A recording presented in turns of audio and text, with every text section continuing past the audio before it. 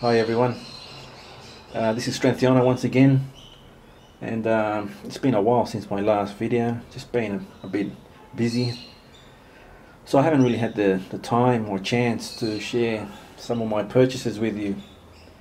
So anyway, I thought I'd start the year with this new one. So what you're looking at is the Battle Damage Classic Predator Mask. Obviously this one was on a 1-to-1 scale, and it was limited to 750 pieces, and it's still easily available over at SIDESHOW. So if you're thinking of getting one, hopefully this review will probably convince you. But then again, I do have a few things to say about it. As usual, the mask itself with the base weighs around about 7 or 8 kilos. There's no difference there. So I'm going to start showing you this front view, obviously, and you can see clearly there the battle damage, perhaps a plasma blast there on the side. Overall, I think the colour isn't too bad. If you were to compare this mask with the AVP one,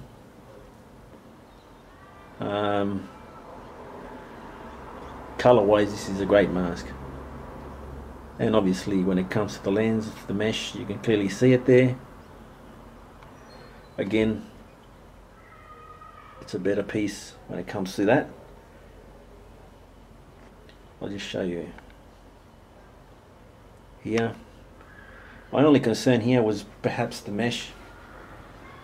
I would have loved to have seen some sort of backing behind the mesh.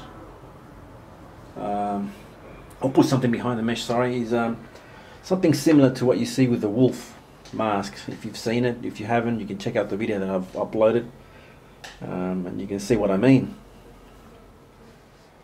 Apart from that, you can clearly see it's like a 3/4 mask. Obviously, for the damage that you see there. Just going to put it on its side now, so you can get a better look at that. And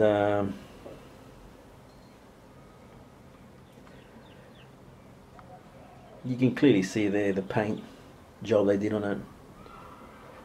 Nothing too spectacular.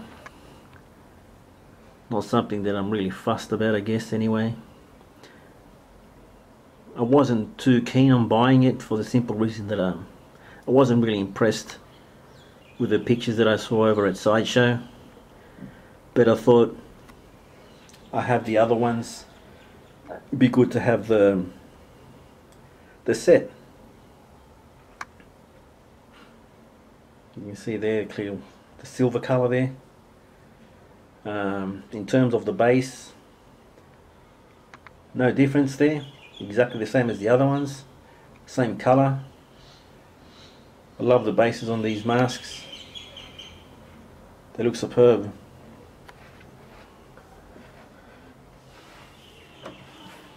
Give you this side shot now.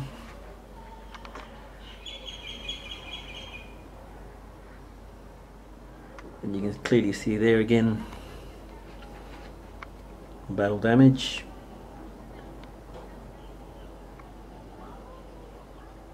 LED lights obviously operated by a battery, no difference there again. And you can see more battle damage there.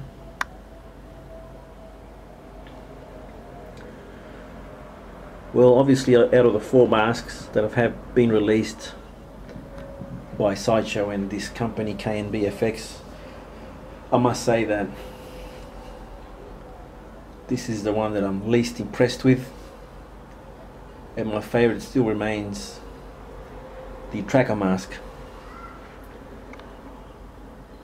For those people who have been asking me about the ceremonial and stalker masks, no, I won't be getting those. I just don't want to get involved in collecting more things that had nothing to do with the official movie releases.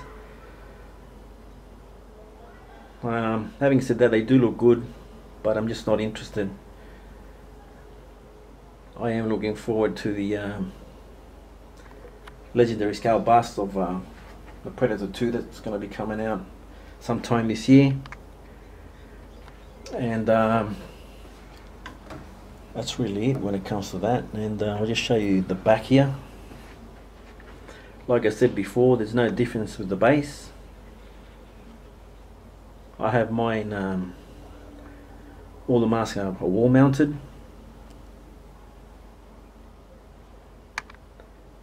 And there you go. Mask obviously is made out of fiberglass as usual.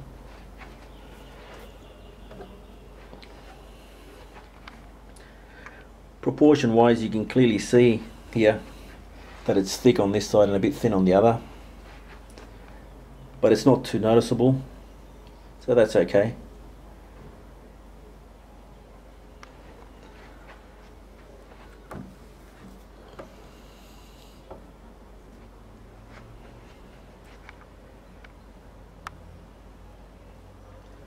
And that's about it, guys.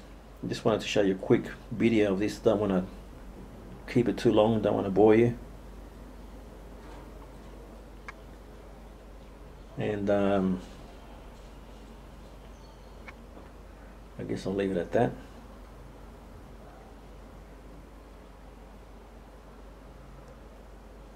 So like I said, if you haven't made up your mind about it, it's still easily available over at SIDESHOW.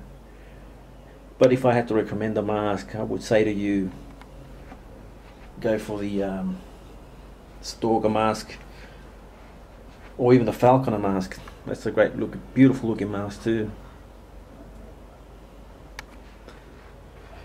Okay, so I'm going to leave it at that. Just focus in right here, not too much, and leave it there. So thanks for watching, guys, and you'll see a few more uploads coming up soon. So thanks again, and see you on the next one.